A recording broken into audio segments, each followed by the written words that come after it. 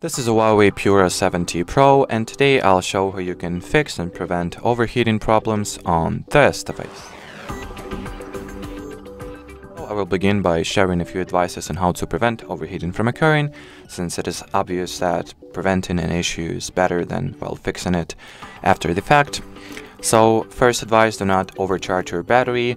Always make sure to use the charging equipment that is going to charge your battery at the factory recommended or manufacturer recommended rate. Another advice is that you do not expose your smartphone to the direct sunlight for extended periods of time. If you have to use your phone outside, make sure that those interactions are brief, and if possible, keep your phone in the shadow.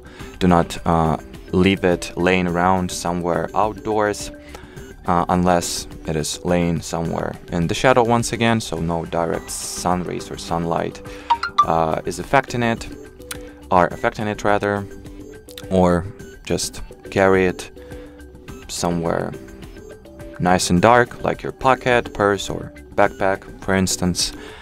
Then, if the overheating already occurred and you would like to help your system to cool itself down, first measure that I recommend you take is to launch settings, then enter the battery category, and here switch on the power saving mode.